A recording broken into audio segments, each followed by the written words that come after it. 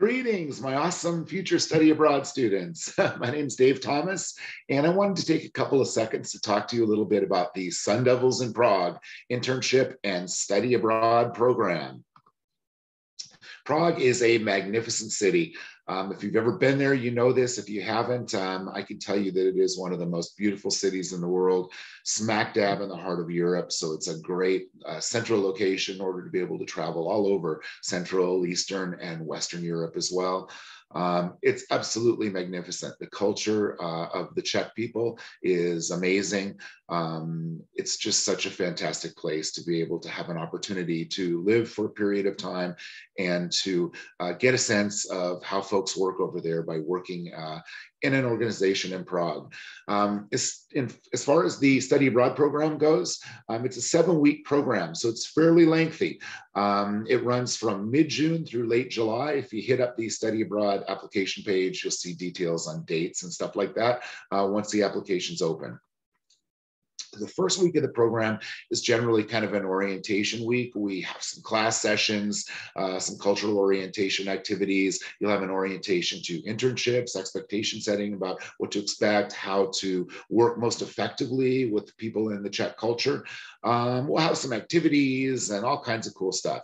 Then during weeks 2 to week 7, the remainder of the program, your internships are typically Mondays through Thursdays. That generally gives students a 3-day weekend to explore around and do what they would like to do.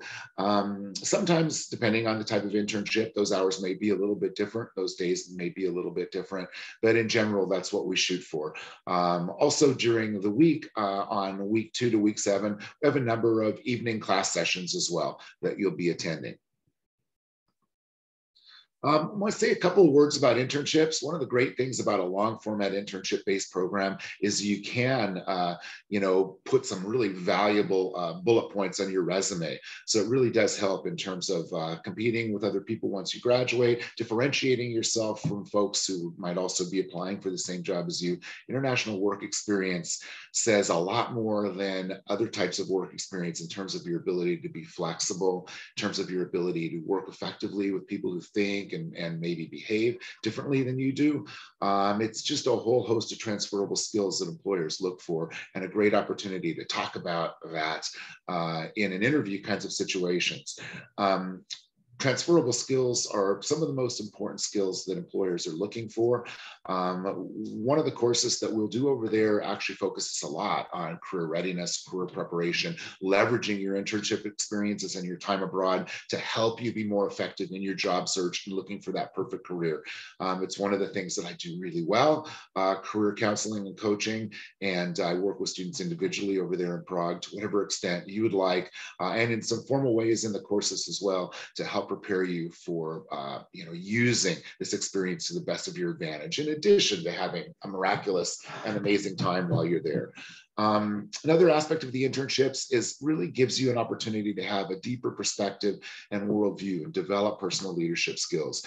Some of the most important aspects of a program like this is that students tell me when the program is finished is, wow, I feel so much more sort of confident in my abilities and so much more capable in terms of being able to work with a diverse array of different kinds of people and different kinds of organizations and different kinds of organizational structures. And it's these personal leadership skills that I think really are some of the most important aspects of a program. Internship opportunities are across the board, in a number of different fields. Prague has been one of the best cities that I've found. I've been running internship-based programs in 4 countries now, in the Czech Republic, in Ireland. I started the Dublin Internship and Study Abroad program, which is still going strong today and also a great program. I also ran an internship-based program in London for a number of years and an internship-based program in Italy for a number of years.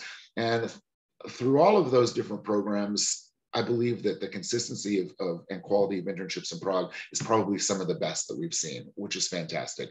Dublin is really awesome too. I think all of our programs have great internship opportunities, but Prague is excellent by virtue of the fact that the economy is really strong. And that said, we've had a hiatus for 2 years because of COVID. So it's going to be a year where everybody's going to have to be a little bit flexible and kind of just see how the economy is reemerging. Everything I've read and heard is really positive. In general, internships in business and marketing related areas are kind of the bread and butter. Communication related areas are also very common. So things like marketing, public relations, promotions, event planning, general business kinds of internships, generally in smaller kinds of companies. So there's some entrepreneurial kinds of characteristics to a lot of the internships that students find really interesting. There are a number of technology related internships over there, especially web, software, that kind of stuff. If you've got those skills in particular, they'll be in demand over there for sure. There's a number of internships across a number of different kinds of nonprofits or NGOs. Again, it kind of depends on your interests, but we've placed students in a number of really good nonprofit organizations over there, and they've been awesome. There are some internships in all arts and culture, not as many as you might think, because there tend to be language barriers in that field, and also likewise in science, engineering, and things like supply chain. Generally, we have placed students in those fields, and sometimes we're successful at it, but I would tend to say, those are the areas that we have a hardest time placing students. So if you're particularly interested in science, engineering, supply chain, and finance, I would throw into that mix as well. Then you're probably going to want to think very carefully about whether or not this program is right for you. There's a good chance we can find you an internship in one of those fields, but there's also a good chance that you might have to be a little bit flexible in terms of internships. And keep in mind, some of the most important criteria for why you would do an internship-based program. And speaking of those criteria, here's some things that I think are important for you to think about.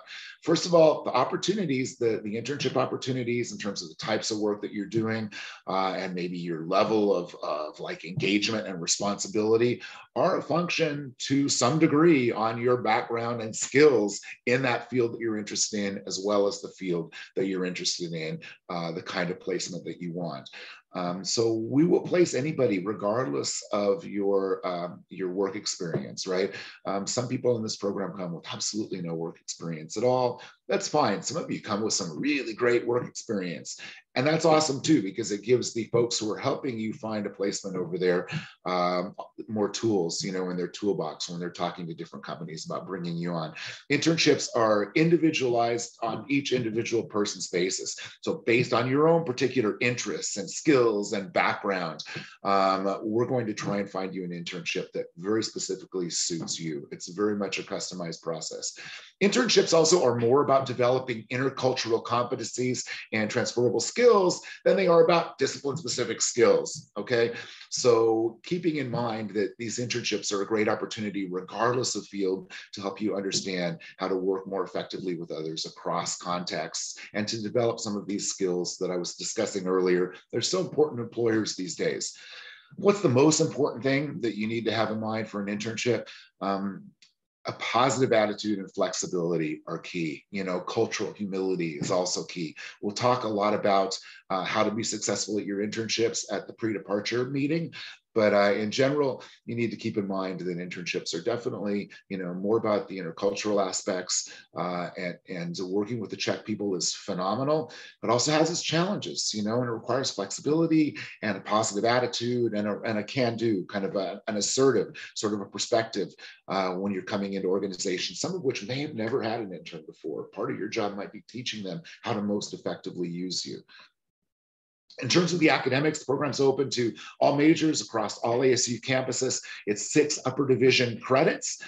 In terms of those credits for interdisciplinary studies students, organizational leadership students, and global studies students, you can get core course credit within your major, not elective credit. Others in different majors, you may be getting elective credit. Just kind of depends on your major, and we can talk more about that when we have our interview, assuming that you apply for the program. I'm really flexible with honors contracts. I love to offer honors contracts for students. So if you're a Barrett student, there are going to be plenty of opportunities for you to fulfill honors contract obligations with myself or with one of my colleagues who will be joining me on the program. A lot of degrees also have, like core core opportunities to do internships. And we've had some success with other majors in terms of getting like a cross-listing internship credit. We've done this with marketing, for example, in past years, technical writing, and a couple of other fields majors as well. So you just may want to talk to me about that if you're from another major, about sort of cross-listing kinds of opportunities and how to most effectively, how to make those credits that you're taking over there count most effectively toward your own academic goals. The program this year, I'm bringing up to 26 students. I'm not 100% sure what my exact final numbers are going to be. We're going to most likely be doing 2 out of 3 of these excursions. These are generally on Fridays.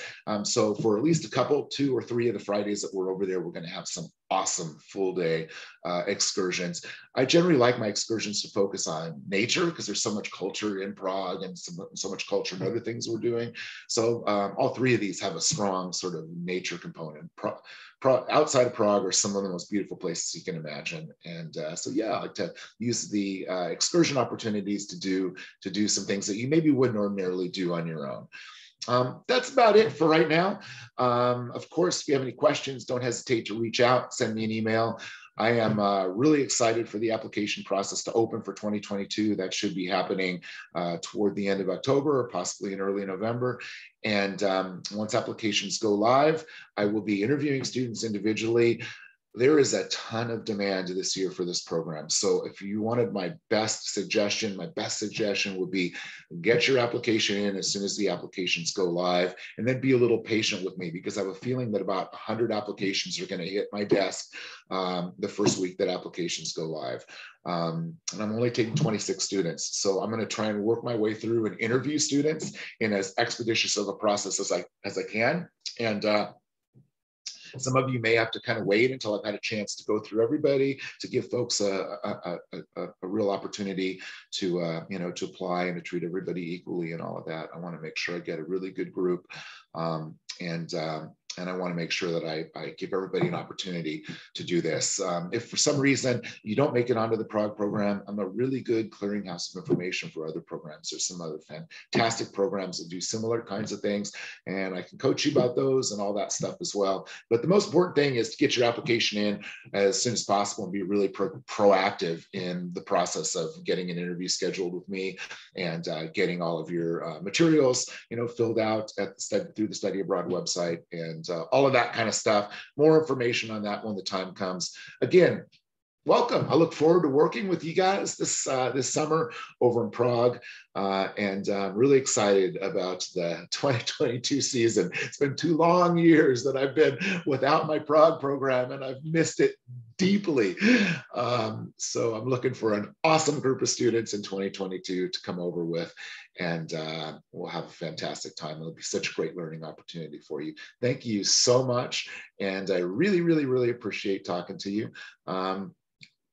Yeah, cheers. Talk to you soon.